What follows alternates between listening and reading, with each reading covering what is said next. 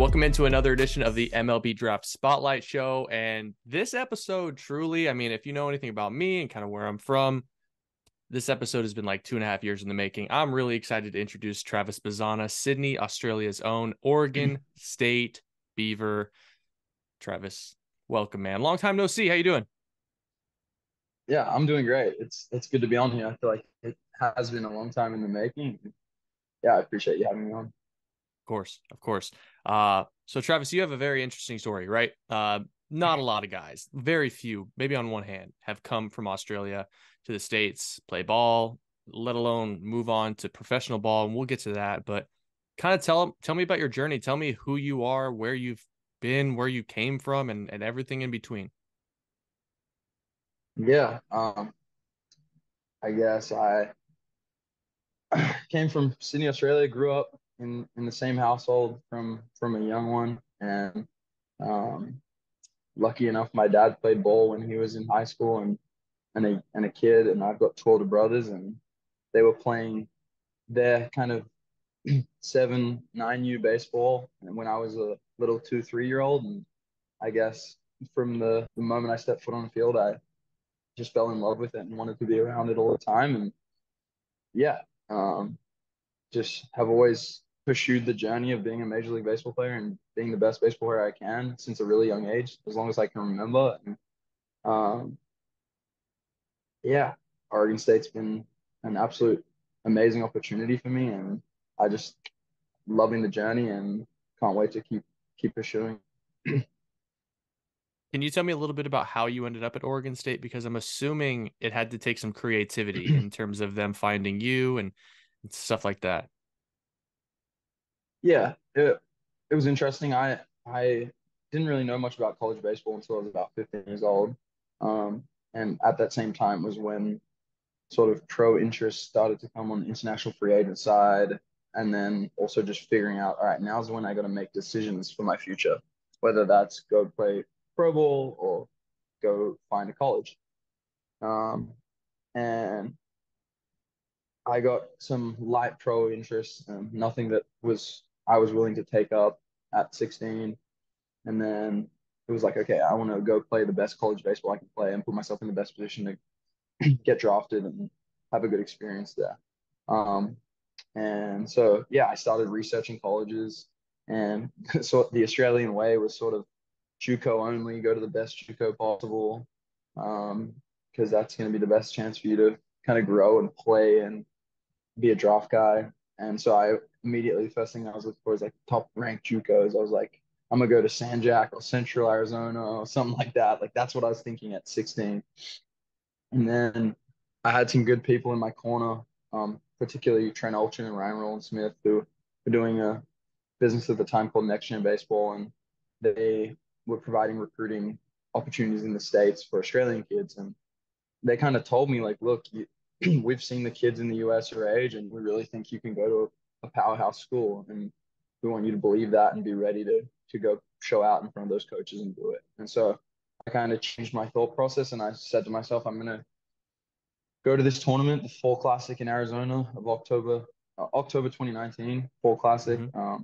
and just be the best prepared I can be and set goals for it and make no doubt in coaches and recruiters' minds that I should be a guy they should recruit. So I kind of went about that, got my academics all sorted out, my SATs, and played in the 2 week tournament in Arizona and played hard, played pretty well. Lucky I had some good eyes on me and some people in my corner to help me through the recruiting process. But um, Oregon State was the best, the best baseball school and best place I could see myself developing in as a person and a player.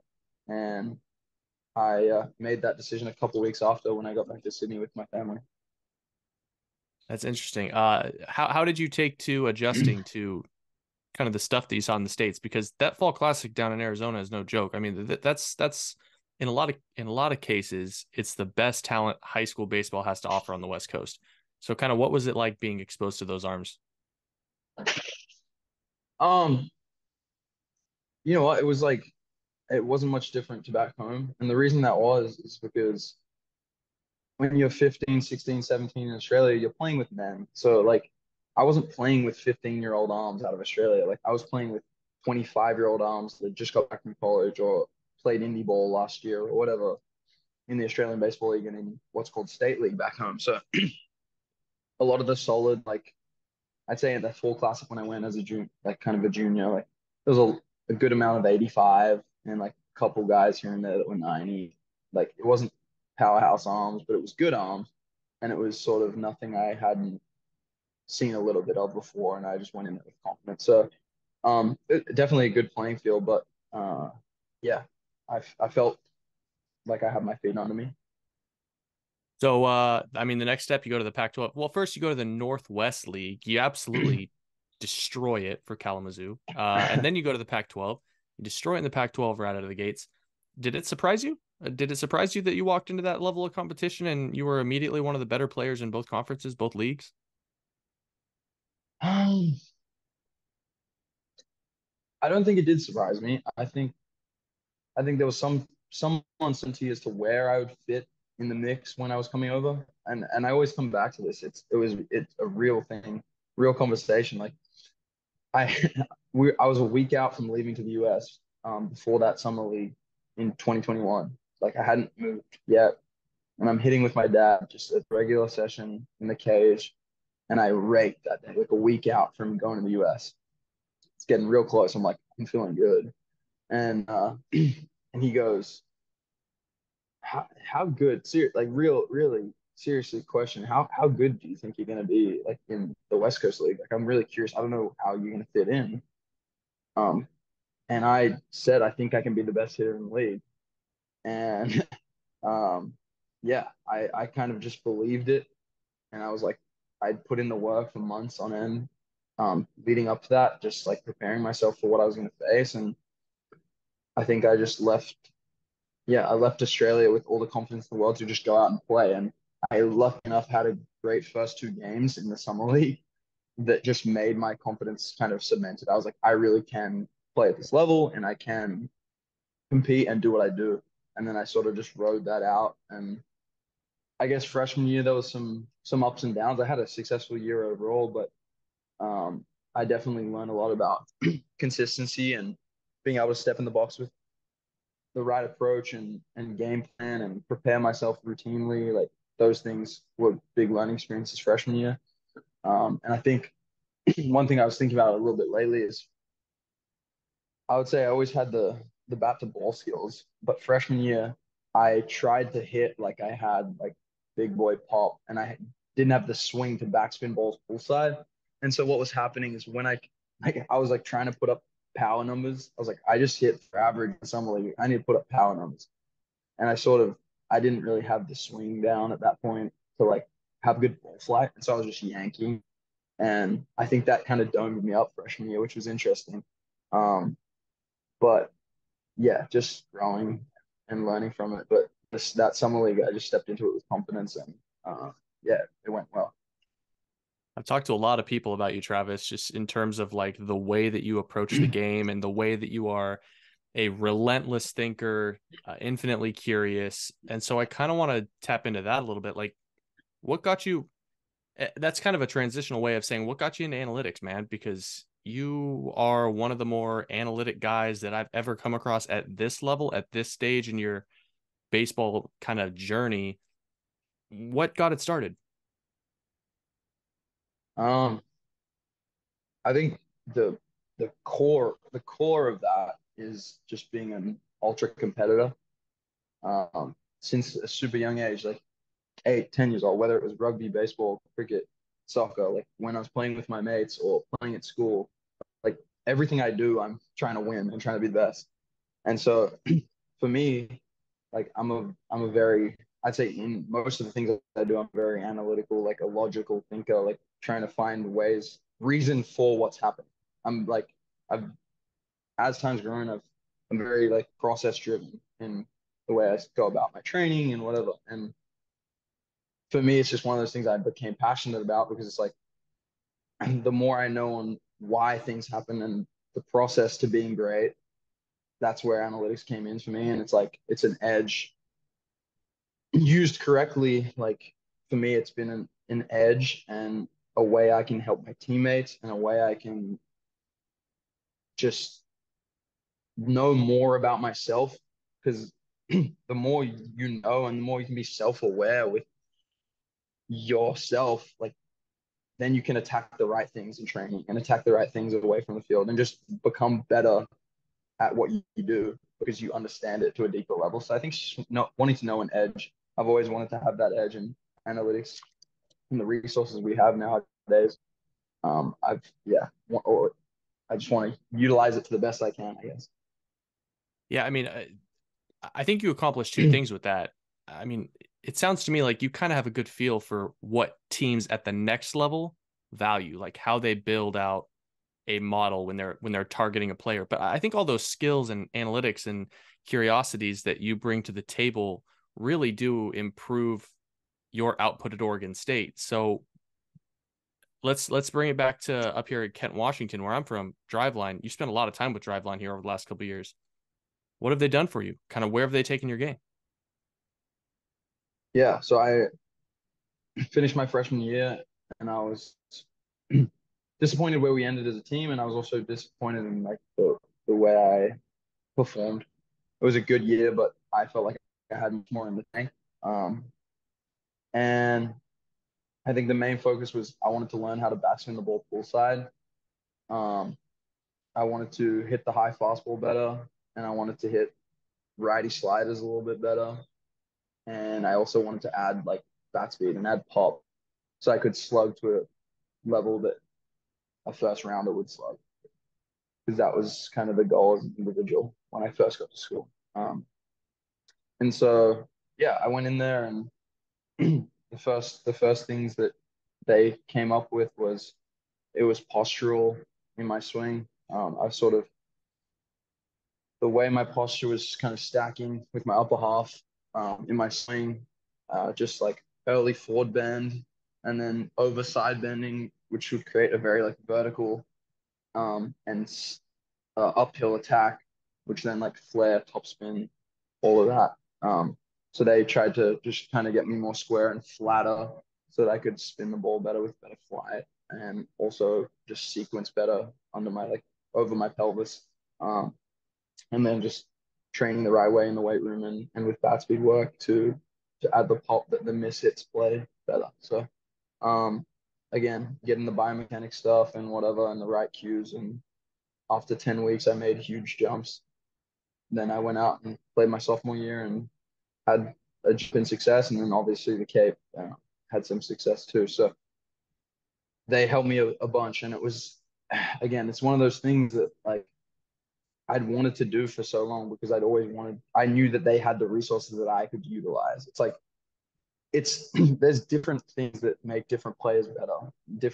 One guy could go to one hitting coach and become elite. One guy could go to one hitting coach and get nothing out of it. One guy could go to Driveline and get something out of it. One guy could go and not get something out of it. It's like I knew it was going to be good for me because I'd put myself in a position to understand the resources they were going to give me, and also just like I'd put the hours of work into my swing and risked change and tried things and felt things to where when it's like, hey, feel this in your swing or change this, I was able to like stick to it. And also like it was a process for 5 weeks there when I was trying to make the changes they were putting forward to me.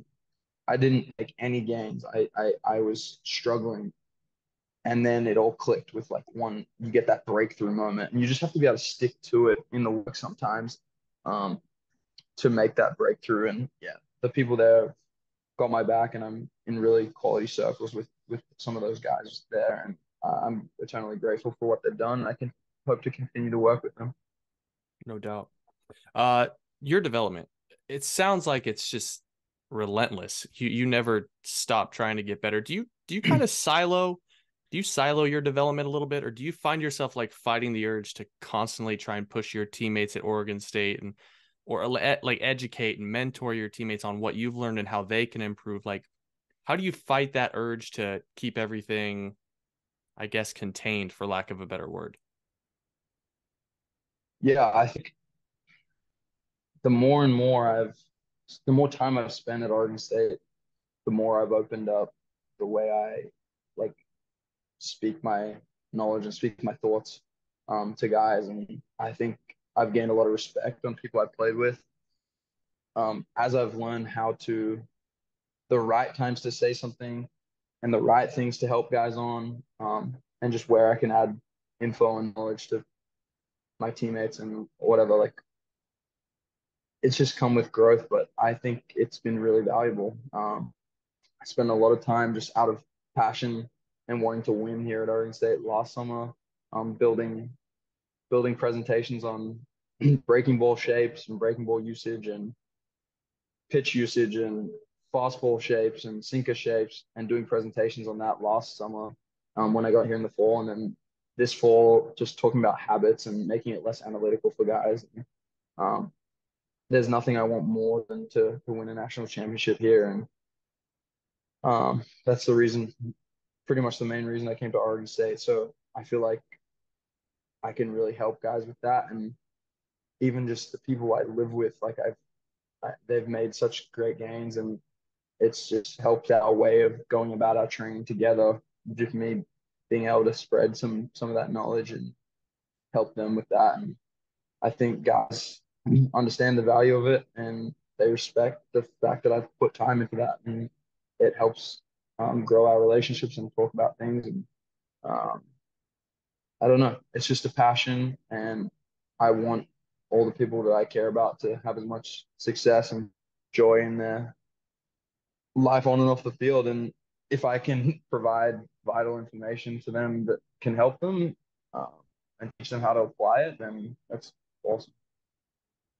I've only heard stories about the PowerPoint presentations you put together for the team. And let me tell you, you're the first person I've ever heard of doing such a thing. But I think it really does speak to just a level of respect that you've probably grown in that clubhouse. So you go to the Cape this year. Uh, you switch to wood bat. That's brand new. What sort of adjustments did you make on the Cape this year to kind of further your game? This is a very, very different brand of baseball. Yeah. I feel very confident with a wood bat in my hand. I think I swung wood from 14 onwards up until I got to the college, like the fall of 2021. So, but since I was like after I grew, as a teenager, like I swung wood because in Australia we didn't swing metal in the men's leagues I was playing. So, Makes um, sense.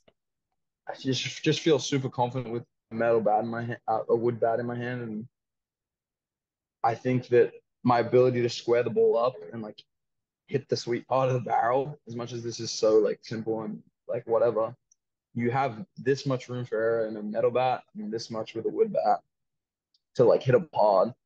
And I think I hit this part of it more than a lot of guys, and that's helped me. So I feel confident with the wood bat, and I just went out there, and I think being in a high level environment like the Cape for me, it helps me stay like very locked in with my approach, and being around great players and seeing great players like do their thing just keeps me super honed in on what I need to do day in, day out, pitch in, pitch out. So it allowed me to just go out and trust my process and hit balls hard and swing at the right pitches. And um, I love having the challenge to rise up and face better players. And I just went out and believed in myself, and the outcomes happen. So Yeah. yeah.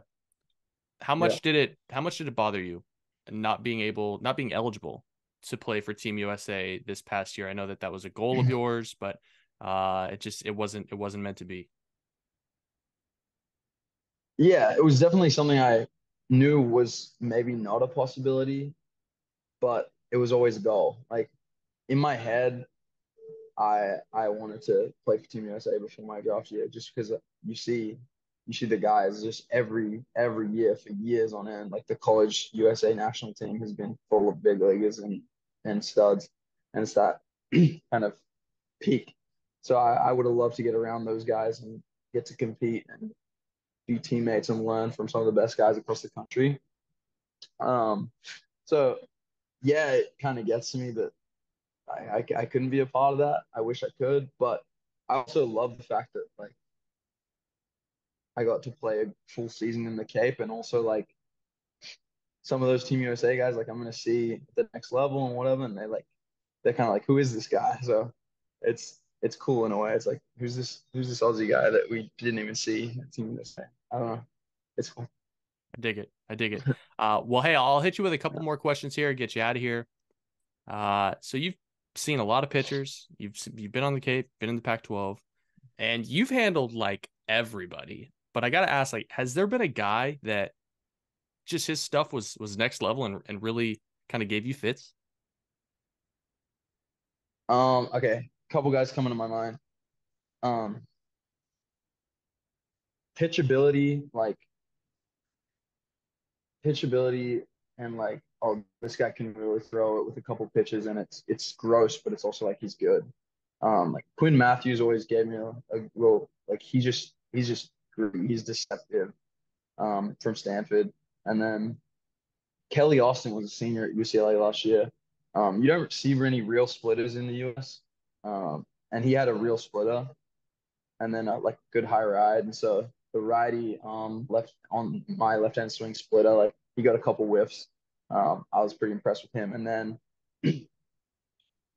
Cade Cade Obermuller or Obermeister, Iowa Yeah, lefty, pitched for Overmuller. Hyannis. I think Obermuller, like he's real. He's real. Like I hope that everyone saw that he's real. Like the guy's loose, whippy, low release, runs it like like at the top of the zone, it's unhittable. Sliders like probably 18, 20 on a good one, and it just has no drop. It's just a straight like he's disgusting. And I think with like added strength and size, he's gonna be really real. So that guy, elite. And then Ty Floyd and Thatcher Hurd's breaking balls in the regional. Those guys had real breaking balls and real stuff. So I'd say that's guys that came to mind. I'm probably missing people, but um, those are some of the real arms I've seen. I like it. Those are all really good arms, and I'm glad you brought up Cade because I've been a big Cade guy since high school, and that kid can rip it. Yeah, he's a good arm. Yeah. Um, two more questions here. So Mhm. say that you play for another 20 years. All right.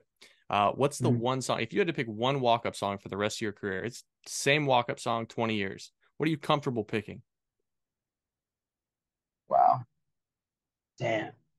Uh, okay. I'm gonna go with it's probably boring, but my first ever walk-up song when I go to the States is called "The Buzz" by a producer called Hermitude from Australia. It's like a house, like sort of a drop song, um, but gets the crowd going. Um, it doesn't give a personality really. It's just like a good energy to it. Like it's not too country or too like rap. It's just a little dance song, good vibe. So I feel like in any environment with whether it's our sort of older fan base here at Oregon State or younger fan bases in wherever, like it'd be fine. So I think I'd get away with that. It's called the Buzz. Yeah. Good answer. All right, this is the last question. It's the toughest one. I'm just gonna serve it up. You met a lot of guys at the Cape. You played with a lot of guys at Oregon State. Who's the one guy? No chance you're gonna let him date your sister. Wow. No chance I let date my sister. Oregon State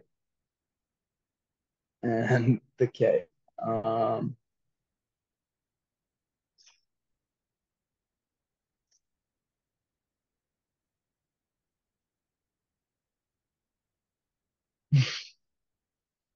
probably Wade Meckler. Mex. Wade's got a Wade's got a great heart, but he's just so locked in on baseball and like he's just that's it's just baseball. And I don't know, I would, but Wade just comes to mind. Wade's a little grimy. He's gritty. Yeah, I don't know. He, maybe too crazy for my daughter There you go. or It's a sister, good whatever the answer. question is. Yeah, Wade Yeah, moved quite fast up the ladder, San Francisco Giants. yeah. Hey, Travis, man, it's been a pleasure. I'm really rooting for you, dude. I think you're gonna have a big year. It's easy to say that if you're coming off, what, 30 straight months of sublime baseball. So I'm excited to see what you've kind of added to your tool belt this upcoming spring. Good luck the rest of fall ball. and we'll see you out there, man. Thanks, Joe. I appreciate it.